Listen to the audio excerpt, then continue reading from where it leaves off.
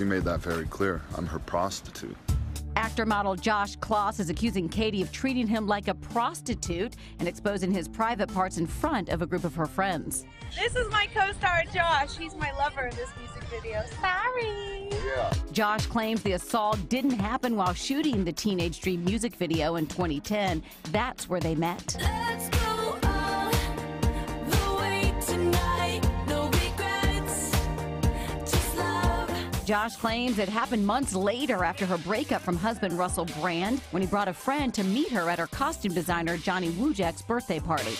Josh says he hugged Katy. Then he alleges she pulled out his pants and underwear and exposed his private parts to her friends. Johnny and Katy's jewelry designer Marcus Molinari defended the singer, reportedly saying Katy would never do something like that. Josh responded to doubters on Instagram.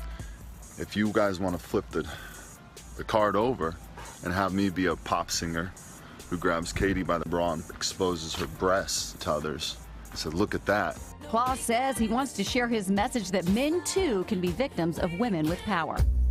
So far, not a great month for Katy. She lost the Dark Horse copyright lawsuit. She and her team were ordered to pay nearly $3 million. Wow, no surprise, backlash on social media from all Katy's fans has been brutal. Yes, it has. And as of our broadcast deadline, Katy Perry's reps have not responded to our request for a statement.